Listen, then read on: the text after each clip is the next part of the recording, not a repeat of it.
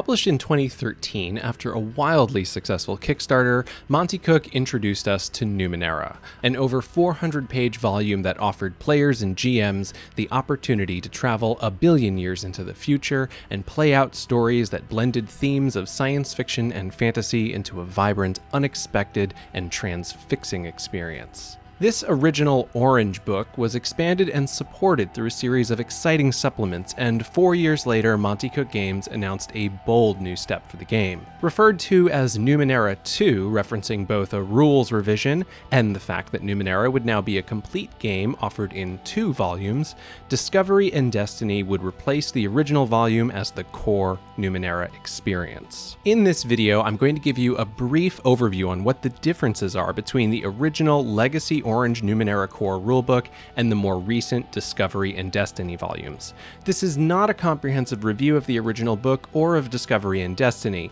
but if you aren't sure which volume you should get, or if you're curious about whether the Legacy book is worth looking into, this video will help demystify a common question when getting into Numenera. Later on, I'll also discuss what Destiny has to offer outside of the original core experience, and whether or not it's right for you if you're a fan of the Legacy game, or if you're brand new.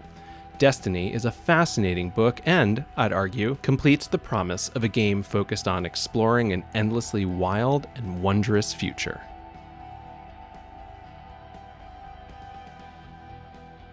To make things clear, Numenera Discovery and Destiny are the core rulebooks of the game since their release. The original Orange Legacy book is really no longer needed outside of appeal for collectors. If you're brand new to Numenera, you can and should just go straight to Discovery and Destiny. Though MCG referred to Discovery and Destiny as Numenera 2, using terms like First and Second Edition don't really apply. The original volume had a different approach to a handful of concepts like armor and Cyphers. Discovery and Destiny not only introduced some more streamlined approaches to these rules, but they also reframe, for example, the Jack character type in a much more unique way, while also introducing 3 new character types, along with sets of brand new rules and concepts in the second volume, Destiny. More on that later. While it is often the case that the older editions of an RPG are sometimes nice to revisit, for example, as wonderful as Pathfinder 2nd Edition is, First Edition remains a unique enough experience that revisiting it, or for some groups, sticking with it, is to be expected. The evolution of Numenera, however, doesn't really follow this example. The material in the 2013 book and the first book of Numenera's 2-volume set, Discovery, are virtually identical, with only a handful of changes that have been made more broadly to the Cypher system. As opposed to inventing a new system, Numenera Discovery represents an attempt to reinforce the Cypher system, and it largely succeeds in making the language easier to understand, while also removing a few things that were either needlessly tedious, redundant, or perhaps pointed in a different game design direction than what the Cypher system set out to do. If you want nothing more than a replacement of Numenera's 2013 release with no added rules or new character types, Discovery is more akin to a reprinting, with some updated art, clearer language for certain rules, and a couple of tweaks to the system overall. Discovery can be used separate from its companion volume, delivering an experience that is virtually identical to the original Legacy game. The original book does contain a couple of things that are not in Discovery, however, the most important being some setting information, a handful of creatures, and the original 4 adventures that appeared in Part 8 of the 2013 publication. Discovery itself contains 4 new adventures, but fortunately the extra setting info, creatures, and adventures are not artifacts lost to time. MCG has made this material accessible via a free 40-page PDF found on the store page for the current Discovery and Destiny books. As I said earlier, the technical differences in Numenera Discovery when compared to the original 2013 book hardly warrant use of the word edition. It's functionally the same game with the same set of rules for characters, task difficulty, XP rewards and expenditure, and of course an emphasis on discovery, as the title suggests. There are around half a dozen or so concrete changes, however, and here I'll briefly discuss them and why I think they make for a better game. In the original game, wearing armor placed a burden on 2 of the game's 3 ability stat pools. Wearing armor meant that a character had a might cost per hour of wearing said armor, and a reduction to their maximum speed pool. Numenera Discovery simplifies this. There is no might cost per hour for wearing armor, and instead of a reduction to one's speed pool, there is now an extra cost when applying effort to speed-related tasks, with light armor costing 1 additional point per level of effort, and heavier forms of armor costing more. As is the case with the original game, glaives and jacks are given the ability to mitigate this extra speed cost. It would appear that the original application of the armor rules in 2013 were more focused on simulating the act of wearing armor, costing might points due to its weight, and limiting your movement capacity by reducing the speed pool. I could see an argument for a more tactical, perhaps more challenging version of Numenera that keeps these rules. However, as someone who played quite a bit of Numenera with the original Legacy material, I almost always ignored the old armor rules as they just became more tedious. Keeping track of how many hours a character has worn their armor in order to deduct the appropriate amount of might points taxed exploration and story development with more bookkeeping. The speed pool reduction also meant that players would have to keep track of 2 different speed pool totals, how much they had while wearing armor and how much they had while not.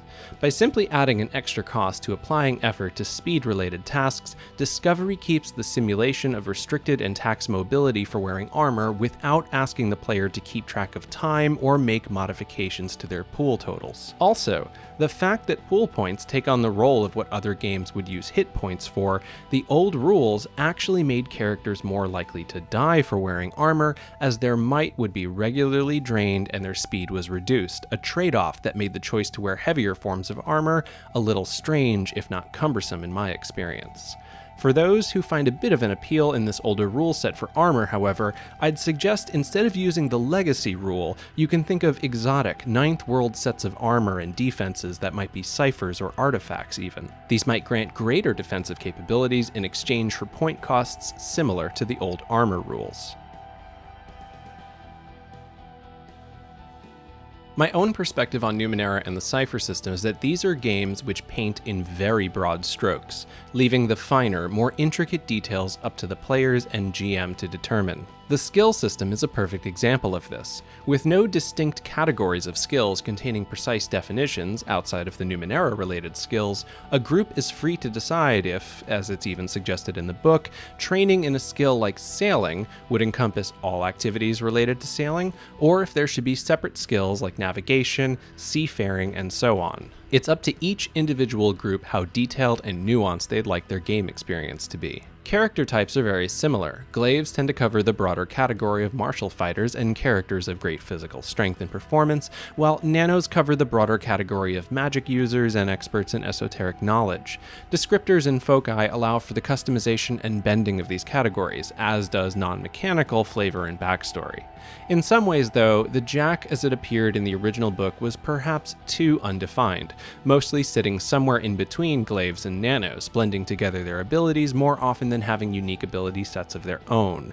This was built, it would seem, on the promise that the Jack would become a character type that wasn't merely a warrior or magic user, but rather someone who either blends the two together in a way that rogues kind of do in D&D or Pathfinder, or how some players may choose to multiclass in different games. The original Jack was somewhat hollow. Described as a jack of all trades, they easily felt like masters of none, or simply something that just sat in between the other two character types, maybe offering an option for players who just couldn't choose between those two. The Jack as it exists now in Discovery, however, is a substantial improvement. While Jacks can still exist as glaive nano hybrids in some ways, they are also given more unique sets of abilities such as face morph, allowing them to hide their identity or disguise themselves as someone else. Their tricks of the trade open up new social options that elevate roleplay to a new level, while giving them combat options that make them a distinctly different opponent from a glaive or nano. In my own experience running games with Jacks from Discovery, the difference is night and day. Jacks routinely become characters that approach challenges and story developments in ways that are firmly distinct from what's available to glaives and nanos. The new type abilities lead to more interesting outcomes and developments, and inspire more creative takes on what they can currently do. They manage to maintain most of their versatility from the original, while keeping enough new options to create a distinctly different kind of character. The original Numenera core rulebook introduced the world to Cyphers, the concept of one-time use abilities activated through various objects found throughout the Ninth World. In 2013, the Orange core book introduced two types of Cyphers, anoetic and occultic. The differences came about mostly in terms of flavor, but there were some mechanics. As anoetic Cyphers were to be simple objects, pills, vials of liquid, or simple one-button machines, occultic Cyphers were to be more exotic, complicated, rare, and counted as 2 Cyphers toward a character's limit instead of 1. Similar to the original armor rules, this was another designation that was often difficult to put into practice, and it would be ignored more often than not at the tables I ran. In Discovery, Cyphers are a single category. They are still incredibly varied in terms of their forms, functions, and power levels, but this streamlining of Cyphers more than improves the flow of the game. That said, for those who want more nuance to Cyphers in Numenera, the revised Cypher system rulebook contains different concepts for Cyphers, with subtle Cyphers representing raw abilities or narrative concepts like luck, and manifest Cyphers representing physical objects. In general, the Cypher system rulebook combined with Numenera opens up the possibility for incredible customization. Those who want to revive the anoetic and occultic Cypher designation might benefit from taking a look at how the CSR handles subtle, manifest, and fantastic Cyphers. From the beginning of Numenera, XP was always intended to function differently from other RPGs. One of the possible options afforded to players in the 2013 release was to spend 3 XP in order to gain Familiarity in certain task-related fields or concepts. As one of the long-term benefit options of spending XP, this mechanic provided a +1 to any die roll related to the chosen task. While it is the case that this word appears in Numenera Discovery, possibly by mistake, this mechanic no longer exists in such a formal way. Any player who spent time exploring the Ninth World has undoubtedly fallen shy of a target number by 1, and the promise of a single +1 does feel as if it could add a bit more depth to character builds. The problem, however, is that for just 1 XP more with the older rule, one could take training in a skill that grants the equivalent of a +3 to the die roll instead of a +1. Familiarity was a way to spend nearly as much in training a new skill, but wouldn't provide anywhere near the benefit of actually training in a skill. By removing this, XP purchases outside of character advancement are more focused on narrative developments or the acquiring of temporary abilities, such as gaining a particular contact or establishing important backstory elements in the middle of a game. It would seem that one of the goals of revising the rules in Numenera Discovery and Destiny was to make the Cypher system more consistent with itself. The Cypher system doesn't rely on adding stacks of modifiers and bonuses to die rolls. Instead, it applies character strengths directly to the task difficulty and thus simplifies the rolling of dice by using the result as it appears on the die, while also giving players the sense that their character's strengths and weaknesses actively made things easier or harder. This choice goes in the opposite direction of adding numbers to a die roll, and by eliminating familiarity as it existed in the legacy material, the system becomes more consistent in this way. That said, Numenera Discovery does mention that there may be certain circumstances where a +1 or a +2 on a die roll could be possible. This is mostly left up to GM ruling based on certain conditions at certain times, but it's no longer something the player can actively decide to incorporate into the function of their character, as there are not only more effective options available, but keeping the Cypher system consistent with how it treats difficulty in die rolls makes for a more consistent experience. In 2013, only GMs could activate intrusions. Numenera Discovery and Destiny brought player intrusions into existence, though in some ways this was something many groups were kind of doing already. While I was running games out of the legacy book, I would often ask players who wanted to refuse GM intrusions to do so by also offering narrative explanation along with their spending of XP. My perspective was that the events of the GM intrusion will likely still happen, but the influence on the player will be mitigated or cancelled out by the spending of XP and a bit of narrative creation. In some ways, player intrusions sort of existed from the beginning, as spending a single XP, the cost of player intrusions in Numenera Discovery and Destiny, and the cost of refusing a GM intrusion in the Legacy book, ultimately would change the narrative by mitigating or canceling out a GM intrusion. The introduction of player intrusions substantially improves the game by allowing players to take control of the narrative or easily accomplish complex tasks by spending XP instead of debating how something could be done via the rules.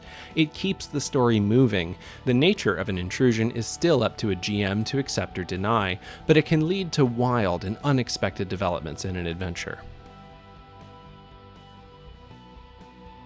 The spirit of the Legacy book in 2013 contained enough material to last a group for years, and the way in which Numenera and most Cypher system books communicate their settings and rules allows for players and GMs to endlessly create in these imaginative sandboxes, bringing their own interpretations, influences, and creative energies to the table. For those who felt that the Legacy book gave them all they needed to explore a far-flung future of the weird and the exotic, Discovery offers a streamlined and updated set of rules to make such experiences even more possible.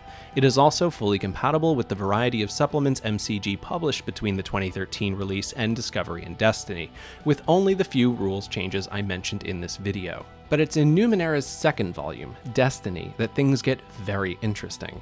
While a full and comprehensive review of Destiny is outside the scope of this video, I will say that this volume not only greatly expands on what a game of Numenera can be, but it also provides more resources to go even further with the spirit of discovery and exotic storytelling. The three new types, for example, the Archai, Rites, and Delves, augment social interaction, resource management and creation, and deep exploration in exponential ways, boosted by an in-depth crafting system and sets of settlement and community rules that allow for structure and advancement to support engaging roleplay and storytelling. These new rules not only provide more interesting game design opportunities, but they also encourage a kind of vocabulary where it concerns discussion of the game and in-character roleplay. Beyond that, the emphasis on community and creation mean that a game of Numenera can chart itself out in ways that defy the expectations of what a tabletop RPG can be. Players can invest themselves in supporting or establishing communities, or can roll up their sleeves and get into the thoroughly detailed crafting system to come up with solutions to problems on the path, or provide infrastructural support to communities braving the challenges of living in the Ninth World. These rules give players more to work toward than straightforward character advancement. Instead of allowing them to focus on interacting with the social and material aspects of the Ninth World in new ways, these rules can easily be drip-fed into a game that hasn't made much use of them in the past. Injecting only Iotum, for example, into an existing Numenera game based on either the Legacy rules or Discovery on its own already makes the game so much more flavorful and opens up all kinds of new abilities. Numenera in many ways has been made complete by the publication of Discovery and Destiny, both in terms of the function of the previous Cypher system rules and where it concerns the spirit and potential of exploring a mysterious and remarkable world filled with incredible technological remnants of unknown civilizations. Thank you so much for watching this video, and I hope it sheds some light on the differences between Numenera's original publication and where the game exists now in the 2020s. If you enjoyed the content in this video, please consider subscribing to The Infinite Construct here on YouTube and following the channel on Twitter and Twitch for more Numenera and Cypher system content.